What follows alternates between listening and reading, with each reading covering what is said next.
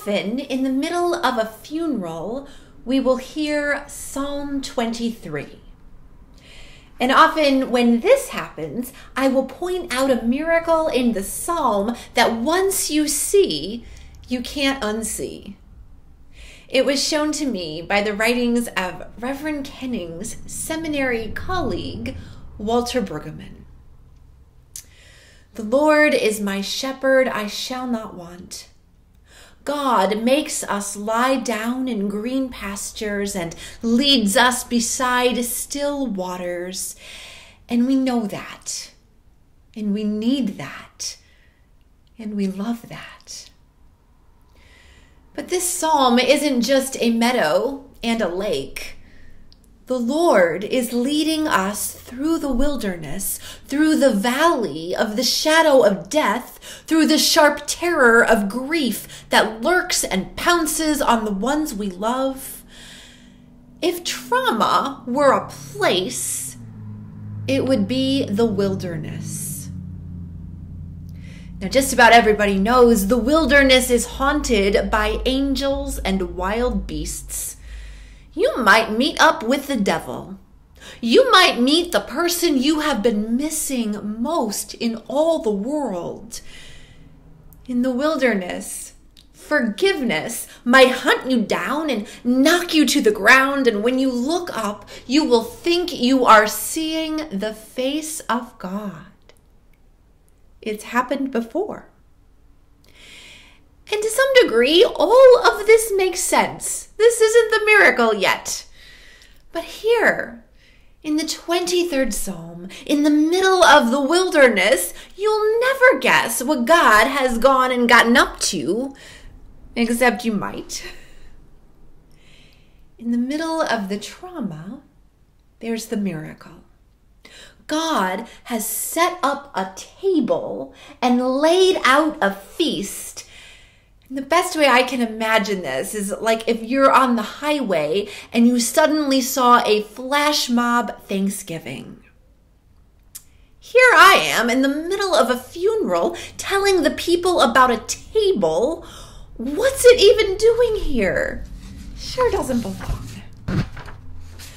And I know that we are not at a funeral right now. You are tuning into this church service, and I'm glad that you are. But I also know, whoever you are and wherever you are on life's journey, right now you are in the wilderness, and I am too. It could be the season of Lent is your wilderness. It could be depression or grief. It could be the pandemic, which seems like it should be all over by now, and it just keeps going on and on. I wonder what all we have lost in the past year. Well, actual people, for one, but we've also lost parts of ourselves. I wonder if things will ever go back to normal, because that's what we say we want. But I gotta tell you, I don't know. What I can tell you for sure is that all of us are in the wilderness. It puts you and me at risk of meeting up with sorrow and with angels, of following God through the shadows and getting hunted down by mercy. Right here, God has gone and laid out a table with a feast. And look, it is not your fault. It is not mine either. It was not our idea to get out of the car right here, but there is a table in the road. And this table is a fact. And this table is laying a claim on your soul and on mine. And now what are we going to do?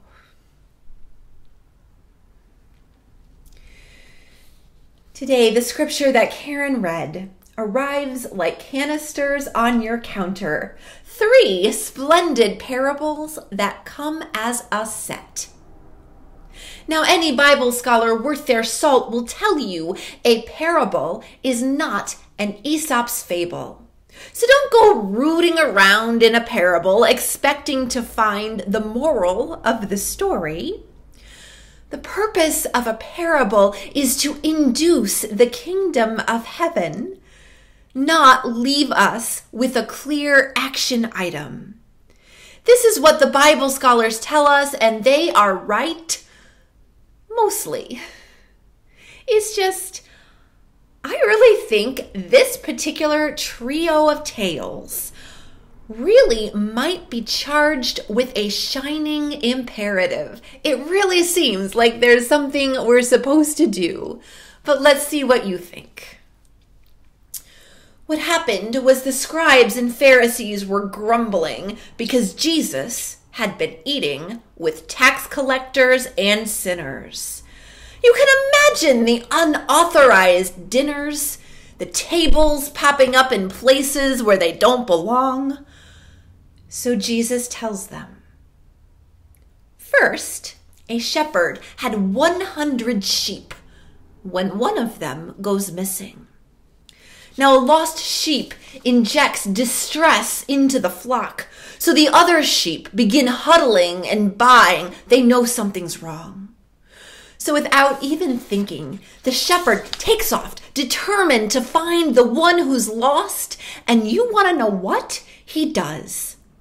But when he sees the lost sheep, that's when it occurs to him he has gone and left 99 sheep to fend for themselves back in the wilderness. So with this lost sheep on his shoulders, the shepherd is blaming himself the whole way back. The first miracle is he found that missing sheep and it wasn't even hurt.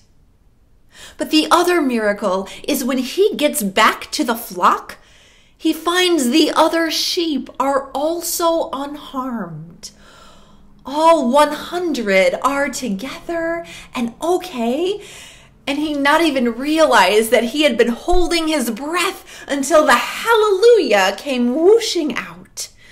So now, you know what he has to do. Next, a woman lit the lamp and swept the house, searching for the coin she had lost. And the whole time she is sweeping and searching, she is cursing herself. This money was important. She wanted to be smart, so she hid each of her 10 coins in a separate location. And this way, if thieves ever broke into her house and found one or even 2 of the coins, the chances are they wouldn't find all of the money. Only problem is, she forgot where she hid the last coin. Now the first miracle is her search works. She finds the 10th coin.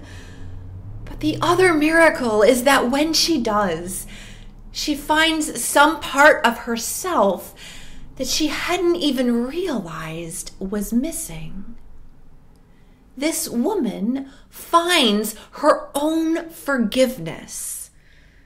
So come on, now we know what she has got to do. And there's this. The father knew as soon as his son took off that this was a mistake. But what was he supposed to do? Here his younger son is thrilled to be heading off into the world, dreams in his head, money in his pockets. The light flickered in his father's eyes, and I am telling you, the old man knew he had lost his son.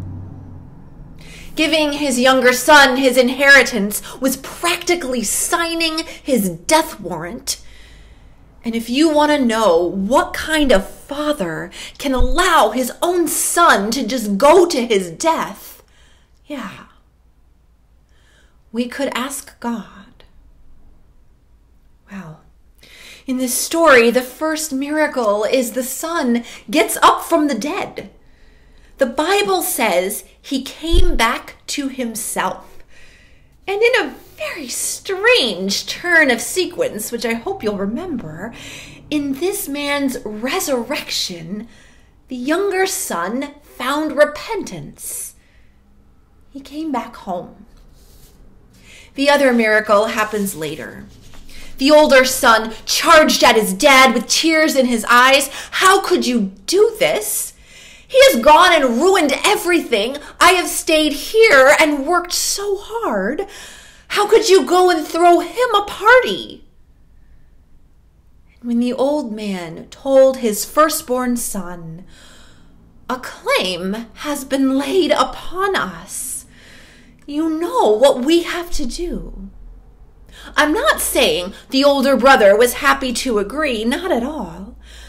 But the other miracle is that when the father explained this, I think the older son believed him.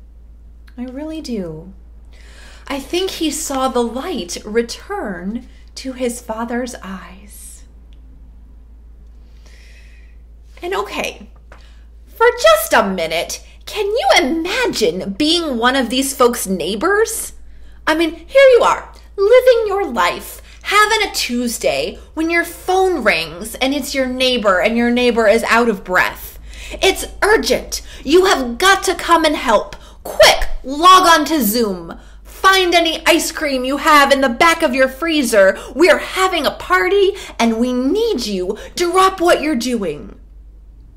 I don't know if you have ever been summoned to an emergency celebration, but this is what actually happens to the neighbors in the Bible story. They really do show up and find there's a table with a feast. In the middle of the parable, in the middle of the wilderness, there's a table. And I can't even protect you from it. The table is laying a claim on your soul and on mine. The food is hot. The band is ready. The Lord looks at you with a "Here, let me refill your glass." So come on. What are you gonna do? All through the gospel, we hear Jesus predict his death. And as the author of Luke tells it, again and again, Jesus warns the disciples that the cross is coming. And again, the disciples don't understand. And really, I mean, how could they? But here's what I'm wondering. Maybe this time, maybe in this particular splendid trio of parables, Jesus isn't trying to help us get ready in our hearts for his torture and his execution. Maybe Jesus is trying to prepare us for what's going to come after. Because can you imagine if he goes and gets up from the dead and we don't even have a celebration ready? What if this is when we need to be getting ready to come back to life? I know I have been talking about coming back to life in just about every sermon I have preached this Lent and before it, and I probably will keep on talking about coming back to life for the foreseeable future. And as much as I talk about it, this question of what will it mean for me to come back to life, this is a real question that is rising up in my heart, which makes me think there's a good chance it's a real question rising up in your heart. And you're right. The timing couldn't be worse. It is the middle of Lent. It is the middle of a pandemic. Normally, we would prefer to save the party until after all the hard part. This is why it feels so strange to be describing a festive celebration in the middle of a funeral. But what if the gospel is messing with the sequence on purpose? What if it's not only the case that our repentance can lead to our resurrection, but what if it works the other way around? What if coming back to life changes how we live? The first miracle is we might find ourselves getting up from the dead or getting up from the grief, whatever your wilderness is.